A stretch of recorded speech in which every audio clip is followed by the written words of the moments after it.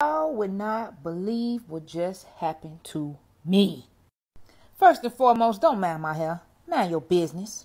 Now, some of you know and some of you don't know, in addition to being a counselor, I also am a radio personality and podcast show host. Now, for the last 3 months, I have been in negotiations for the biggest contract of my career. Money, money, money, money. Money. Now, they told me about how much money I would be getting at the very, very beginning. And the negotiations have just been about like days of the week, stuff like that.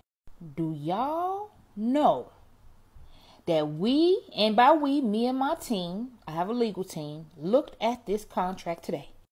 And in the contract, in very, very small print, they put in there that I am not allowed to say the word Jesus.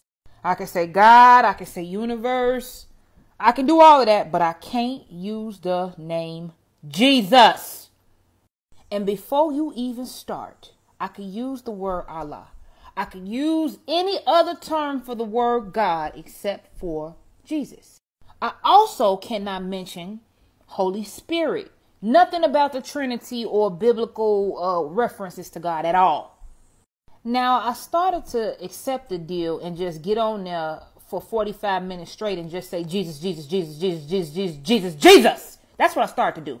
But unfortunately, I don't have the means to pay them for something like that if I breach my contract. I wanted to make this video to let you guys know selling your soul is not always about making some crazy blood sacrifice, okay? That's not always it. It's not always about sacrificing family members or, praising the devil. It's not always that apparent, okay? Sometimes selling your soul literally just means you censoring yourself for the money.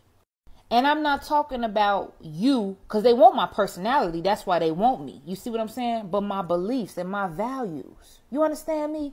Everything that I am and hope to be is because of my Lord and Savior, Jesus Christ.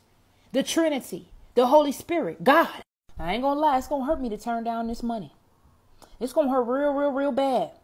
But I wouldn't take $1 of that money if it means that I won't be able to thank or at least reference my Lord and Savior. Whatever you choose to do in this world, stay true. Stay true to you. Stay true to your values and your belief system.